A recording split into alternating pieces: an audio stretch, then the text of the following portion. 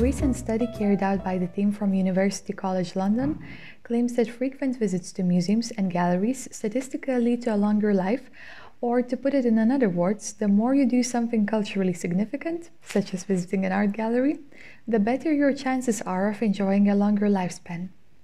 Besides, museums can contribute to the life quality of certain societal groups. While being treated as honorable institutions serving as a role model for the major part of society, museums can either perpetuate and establish long-standing prejudices or discriminatory approaches, either took a more inclusive stance and reflect diverse societies with their multitude of identities, experiences, and frames of references. So who are actually using these benefits of museums? Are they available for everyone, or just the traditional elites? Despite their significant efforts to become more inviting, inclusive, or even actively arguing for particular values, museums are still struggling on their way, claims Richard Sandell, a professor of museum studies and director of Research Center for Museums and Galleries at the University of Leicester. Adapting his research experience and scientific evidence in practical collaborations with museums and galleries, Mr. Sandell claims that the values of accessibility and inclusion should be at the heart of any cultural institution.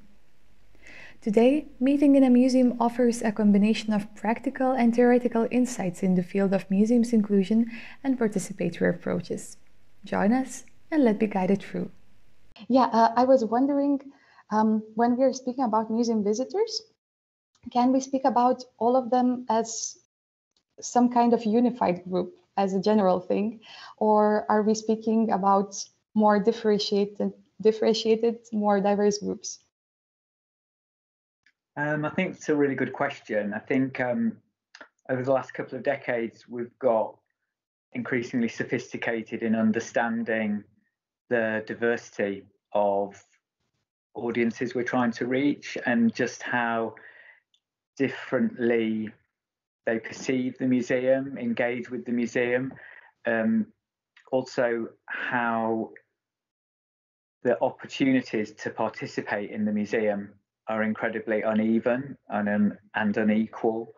And I think museums are still trying to respond to that. So on the one hand, we have a lot of research that shows the relative homogeneity of museum visitors. I mean, despite all the work that happens, they are still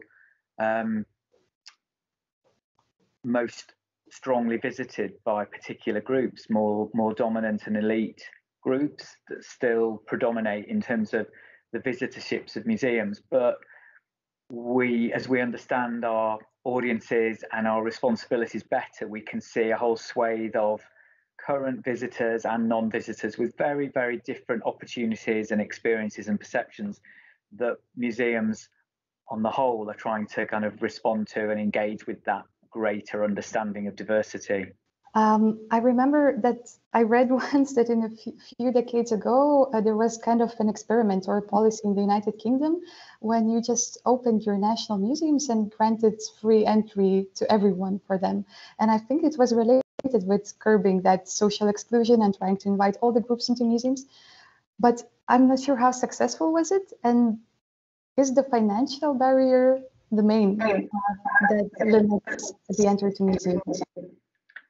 Yeah, the government policy on our national government-funded museums and charging has a quite long and checkered history, really. We've introduced charges. In my lifetime, we've had charges, free admission, partial charges.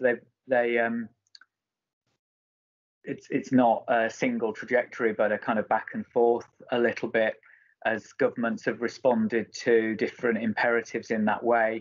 The last opening up of national museums with free admission, you're right to say it highlighted the part that financial barriers play, and it is by no means the whole picture. So there is some research which suggests that some of those museums that went free grew their total visitor numbers, but were less successful in broadening the range of people that visited. So essentially, some people could argue that free admission brought in more of the same kinds of people, more of the affluent and highly educated audiences. So they've attracted some criticism for that. At the same time, there is also research which shows that the biggest growth in new audiences were people from less traditional backgrounds. And so it's a mixed and complicated picture. On the one hand, I would agree, free financial barriers are not the only things that prevent people from visiting, and it would be naive of any museum to think that if it removes charges, it fixes its access and inclusion problem. I absolutely fully agree with that. And so there are many other barriers which we can think about, which we know exist, which explain and account for underrepresentation by different groups. But I still personally have a strong affinity with free admission. I've worked in museums where I've seen just how powerful free admission can be. So it doesn't fix everything, but it creates a visiting experience that doesn't,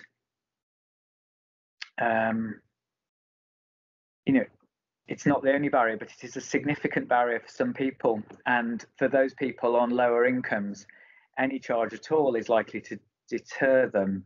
But if you create an experience where people can pop in and out, it's not always a full day's destination where they need to get their value for money, but they can instead build museums into part of their life a bit more easily and a bit more freely. I think that paves the way for a more inclusive experience. So at the moment we have free admission to most of our nationally funded institutions, but what we find is quite even in those museums which are free at the point of entry, a lot of them have introduced paywalls, so around temporary exhibitions, around other kinds of special experience, which still creates a two-tiered approach. And I think that's because those museums want to generate income. They want to, other than the kind of visitor-related income they can get through shops and cafes. So it's a mixed picture and one that needs more attention. But I think I would certainly favour free admission and want to look at other ways in which those barriers that still exclude people can also be addressed in tandem.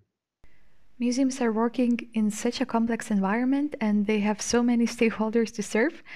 They face expectations from the government, from the visitors, and besides, they need to think about inclusion and participation. So what's the way to set the priorities and how to start to think about the process of engagement? Yeah, museums are fascinating in that regard, aren't they? They're quite unique with that diversity of stakeholders and expectations, I think. From my own perspective, I've always been trying to make the case for a more democratic, more inclusive, more equitable way of thinking to be at the absolute core of the organisation. So unwavering, unerring commitment to try and have the widest possible range of beneficiaries feels really important to me. It feels like it's at the heart of what any museum should be. Now that means you still have to be pragmatic, you still have to manage different stakeholder expectations and so on. But I think the problem is that in some organisations, I feel like they've slightly lost their way and that inclusion and diversity takes a back seat and is weighed up as one amongst a number of expectations or activities. And I think what I've always tried to argue is that it shouldn't be part of that kind of optional mix to deal with. It has to be prioritised. It has to be at the heart of the organisation. expressed through an explicit commitment to be that idealist thing, to be a museum for everybody as far as that is possible. And I think there are always compromises in any pragmatic arrangements that flow from that. But more and more, I see organisations, there's, on the one hand, you know, there is a growing consensus around that as a key feature of museums. You know, we see the debates around the ICOM definition dividing people, but nevertheless, the idea that museums should be more inclusive, that it should be more reflective of society and its concerns, has, when I started in museums, was kind of here on the margins, was on the outside of the organisation, and the core remained quite unchanged. And over the last 20 or 30 years, that idea has permeated every single museum in some way or another. There is an acceptance that they've been elite organisations that need to be more democratic and more inclusive. You see that, for better or worse, in almost every museum I can think of. So that has become a much more central concern. But of course, there is still so much to do, and there are still worrying trends. My colleague in the research centre has been looking at the marketisation of museums, so the growing kind of commercial imperatives which increasingly drive public space, and looking at ways in which museums could hold on to kind of push back against those forces. And I've found that enormously influential. So having a commitment to whatever words work for any context. I know they're different in different countries, but when I talk more generally about inclusion and equity and justice, finding ways to cement that at the heart of the organisation at least gives you some kind of compass to push back against forces that encroach upon that and that diminish the museum's capacity in that area. Easier said than done. It's a real challenge on the ground, but I think when we lose sight of that, we lose sight of the essence of the museum, really. I think that now you are saying it quite theoretically, but I read about, I guess, one of the best examples when you were participating in the creation of the exhibition Being Human. And could you tell a bit more about that process? Because I think it was a really collaborative one, and you consulted a lot of people with various experiences so that the exhibition would be as attractive for all the possible groups of society as possible. Yeah, that's a recent project, the Welcome Collection in London, a large medical and health themed museum, a really great institution in many ways, approached the Research Centre for Museums and Galleries at the University of Leicester and asked if we could work in collaboration around the development of a new permanent gallery, which became called Being Human and which opened just a few months ago. And one of the great things about working in our research centre, we don't go and do research, we don't go out and research museums and then come back to our university settings. All of the research is done collaboratively. So we bring researchers from the university, but we work with many practitioners, in this case from the Welcome Collection. And we brought in other additional experts, particularly people with lived experience of disability, to work together to collaboratively research and shape what that organisation would do. So it's a very exciting, dynamic process, and I learned a huge amount along the way. The project was initially conceived as an attempt to disrupt or kind of puncture the dominant narrative in that institution. So we were approached, I think, because we've done a lot of work around the ways in which stories of disability, of physical and mental difference, can be told in museums and why they should be told and what they can do.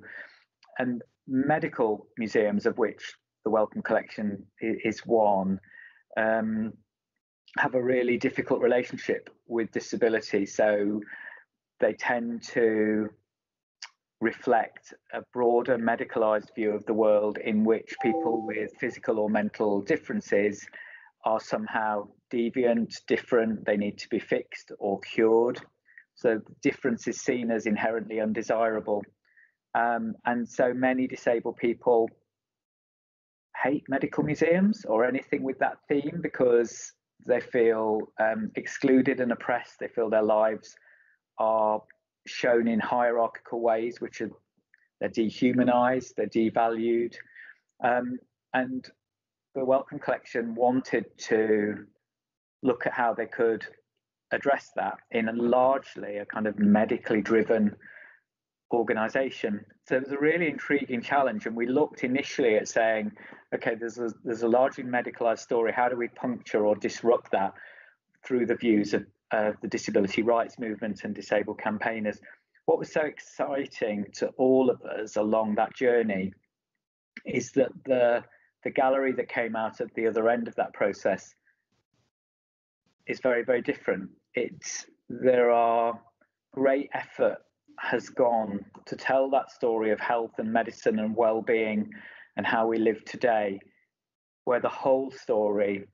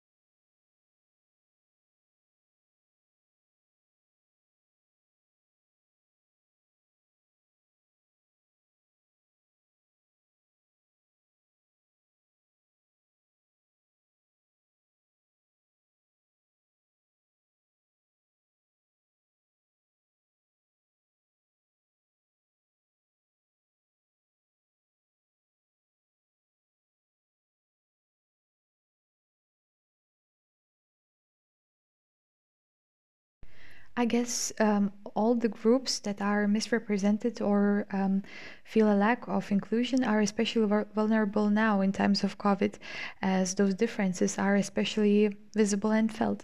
So, is there anything that museums could do or are doing to help to cope with the current situation? Yeah, I guess a lot of museums have. There was a rush to put things online. There is a lot of effort going into kind of reopening, and a lot of the discussions have been around, instead of going back to normal, which actually was pretty unequal for many people anyway, how can we try and build in greater equality into our kind of reset and reopening of these organizations? And I think some are not doing so well with that. So we see a kind of debate, for example, in North America, where the financial challenges presented by COVID have translated into museums just getting rid of their education and engagement staff. And people have said, well, it's as if that never really was at the core of what you did. And as soon as financial challenges hit, that gets the first thing to get cut. And we've seen that pattern in earlier kind of economic downturns. I think the best organizations, it's going back full circle to your first question, really, are, and maybe there aren't that many of them, sadly, in the museum world, but I think the best of them are trying to keep inclusion, diversity, equality as at the heart of the organization, and use that to help them make difficult decisions so that they don't continue to in many ways punish those marginalized audiences, but look for ways to address some of that prior exclusion.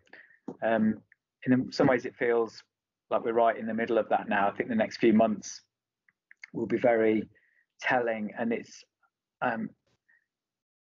undoubtedly the less well-off communities have been the hardest hit by COVID generally, and it would be a shame if that was compounded by cultural institutions. So some of those that I'm continue to work with, it's looking at ways of holding that commitment to equality and seeing if that can help shift priorities so that we can address some of those inequalities. And to jump a bit back, I was also wondering, when you were speaking about your idea of activist museum, is it some kind of a gradual change in a museum? Should a museum become more inclusive and then take that more activist role, or role of inspiring some change in the dominant norms? Or can that part of inclusiveness be just skipped? So just a classic museum, traditional museum, can just one day decide that this organizational and changes in values is needed. So I'm not sure if I'm clear enough, but I was just wondering, is it like 3 steps or more steps process, or it can just be a sudden shift in values? Yeah, I think it can be a sudden shift, whether it's a change in values or a rearticulation of values. But it's certainly, it can, and I think it should happen. And I think what we see with the rush of statements by cultural organizations after the killing of George Floyd is exactly what you've described. It is a rupture. It is a sudden, almost forced acknowledgement that the museum is complicit in those things and therefore has a role to play in addressing them. So even those organizations that traditionally see themselves as outside, as jumping into contemporary issues, as being something beyond their remit, even those organizations have felt the need to issue statements of support of Black Lives Matter. So it is that quite sharp process. Of course, where the internal practice of that organization is not in line with the statement, so we start to see those problems. So museums being called out for making hollow gestures, statements without addressing their resources, the way they treat their staff, their exhibition program, their collections, and so on. But museums are massively complex. We know that they're slow to change on the whole.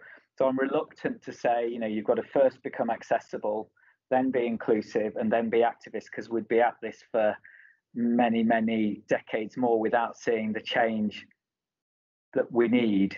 So I think I personally am sort of taking the opportunity presented by recent events to work collaboratively with organisations to move them on as fully and as quickly as possible. And some of the other work needs to catch up behind that, I suppose. These things are interlinked. I mean, I've in an earlier paper, I tried to unravel, I used the lens of disability to look at how there's a sort of trajectory of thinking and practice in museums. So if you have museums trying to respond to the disability rights movement, and you look back 40, 50 years ago, 30 years ago, museums were responding by saying we need to be more accessible, we need to put in ramps and lifts and handrails and large print, because the disability rights movement is asking for equal access to all of facilities, and that includes schools and hospitals and so on.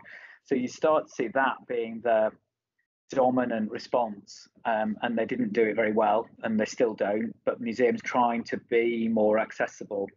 And then some years later, again in response to expectations from disability equality campaigners, some museums starting to recognise that the world's largest minority, as it's sometimes called, disabled people, their histories and cultures have very often been erased or misrepresented in museums. So how can we tell stories that are more inclusive of physical and mental difference? So there's a kind of corrective. We're taking this maybe elite, homogenous history and pluralizing it. We're telling different stories within it. And then the third phase, if that first one is access, the second one is inclusion, and the third one is activism, it's saying, why are we telling those inclusive stories? We're telling them because we have the capacity to act upon contemporary prejudice and discrimination. So why don't we go full blown in that direction and really shape things so that we speak up about injustices? Why shouldn't we? And then, so those are sort of three phases I tried to conceptualize. And then they are interlinked, but they're not all sequential in that sense. So, it's a constant reminder to me. And actually being human was one case where, in a way, we were thinking on the kind of inclusion and activism border of what we were trying to do.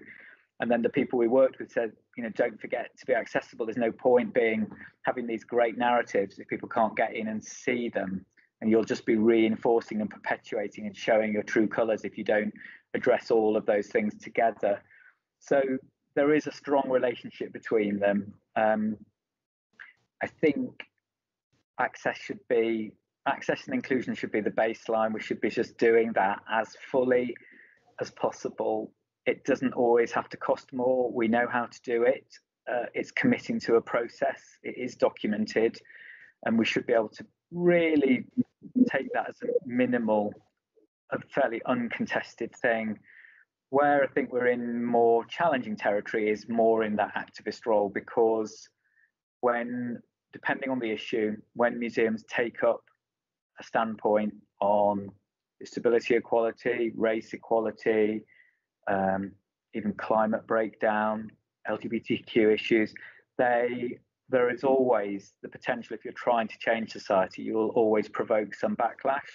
And managing that and accommodating that is one of the biggest challenges we face. I think museums need to do it. They need to do it more. But there are ways of doing it that take more people with you rather than trigger kind of really uncomfortable controversies. If we look across Europe, museum directors have lost their jobs. Museums have faced all sorts of challenges over contested histories because people are strongly invested in particular ways of talking about the nation and its history. So none of that is straightforward.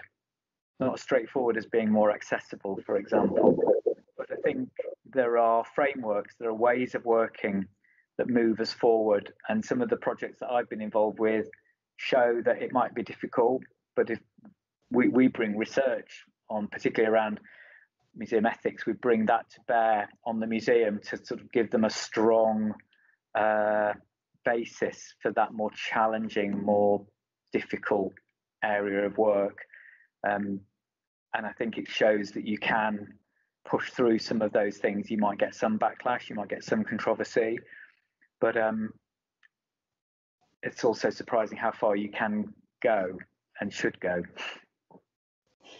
So you said there are those 3 stages that we discussed. So what's waiting for us in the future, or what's waiting for museums in the future? What would be the 4th stage? Oh, that's a really good one. I'm not sure I know, because I feel we're so grappling with, and we haven't fixed all those other stages yet, in a way. I mean, I suppose one of the things I've been trying to explore at the moment is what happens when you put excluded people's lives at the center of what you're trying to do. I'm not going to be very clear about this because it's still very fuzzy in my mind. But again, I suppose with a number of the organizations that I work with, even if I think only 6 months ago, we were trying to think about weaving in, say, Black histories or Black perspectives into a kind of, you know, a mosaic, a mix of all those different stakeholder views and so on. And something like Black Lives Matter happens, and it's so momentous, and it's almost like we can see, it clears the fog. We can see with greater clarity what needs to be done sort of right here, right now. And for me, that has been that we need to place the lived experience of people of colour at the heart of what we do, to amplify and privilege that, to not just kind of correct the balance for a while. We need to look what happens when if you want to really redress those systemic problems, you need to amplify, shine a spotlight on, and really put that hurt and that exclusion and that violence against Black people at the heart of what you might do. And I'm trying to work out what that looks like in practice. There are different things that are playing out. We're using positive action, which is like an affirmative action approach to address underrepresentation in employment, in all areas, in fact, of the museum. What kind of correctives can we put in place, and can we do to not just kind of foster change, but to kind of force it to happen? That's even more challenging for lots of organizations to think through, but some of them are starting to play with that and think about that as part of broader decolonizing and equality programs. So kind of a more radical rethink, which requires full acknowledgement of what museums have done and accompanied by demands that they change. And I've used Black Lives Matter because we're just so immersed in that at the moment. But I think the broader point about we're sort of inspired by our experiences of being human. We've talked to a number of cultural organizations.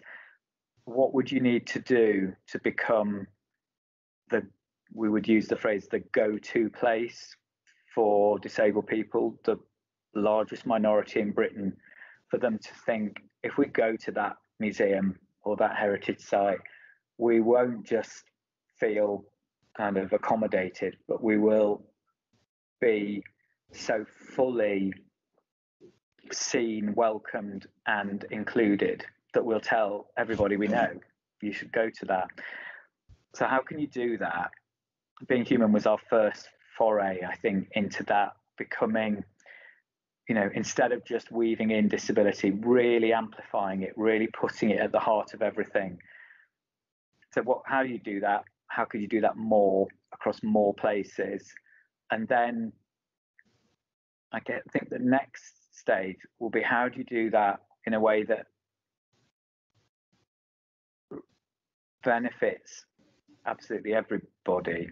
So not just the group, say people of color or disabled people or gay people, not just those groups, but actually you change things for everybody by privileging and amplifying the needs of one group. So, our project with the National Trust on LGBTQ equality was all about prioritizing previously hidden LGBTQ stories, but because it was the National Trust, it wasn't a kind of specialist LGBTQ organization, it is the nation's heritage. So in that sense, we tried to center LGBTQ experience, but in properties that are visited by everybody. So we experimented with particular techniques which tried to tell those stories in ways that LGBTQ people were like, oh wow, my story's featuring here. But every other visitor also took notice and left changed and enriched by the process. And I think that's a really fascinating balance between addressing past wrongs and also just trying to pull. It's kind of why I work with the conservative and mainstream organizations as opposed to the edgy specialist human rights bodies, because I think museums have that power for more fundamental mainstream change. I'm not being very clear, but I'm excited about what that might do where museums might take that. Yeah, indeed. It sounds very exciting and like a really long way to go. Of course, it depends on the starting point of both of our countries. Well, thank you so much. I see that we're running over the time that I asked from you. So thank you once again for agreeing to share your ideas. It was very inspiring. And I hope that the listeners and the readers will think the same. So really, thank you so much.